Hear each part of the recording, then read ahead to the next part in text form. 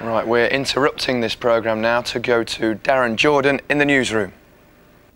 Gary, thank you very much indeed. Well, let me just tell you that a fire has broken out at Buckingham Palace. Scotland Yard, we know, has confirmed that the palace, or parts of the palace, have been evacuated. These are now live pictures, or these are pictures from earlier on of firemen on the roof, the firemen and police who are at the scene.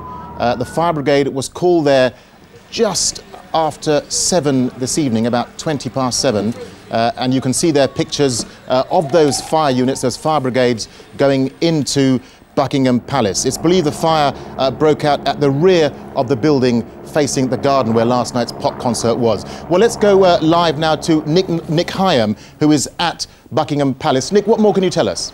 Well, Darren, we've seen so far 6 fire engines and also an ambulance go in through the front gate. I understand that the fire broke out in a corridor linking the ballroom of the palace with the state apartments. That's an area not looking onto the garden, but looking onto the big central courtyard of the palace.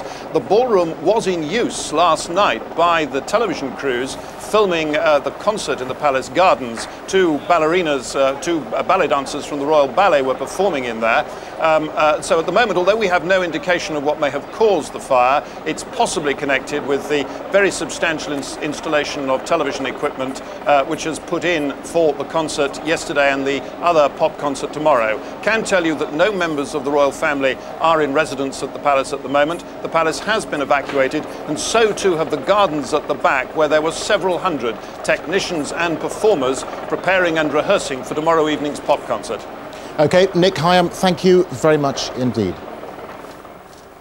Now, the next scheduled news on BBC1 is at 11 o'clock. There'll be updates on this story throughout the night over on BBC News 24. Now back to Gary Lineker and the Match of the Day team.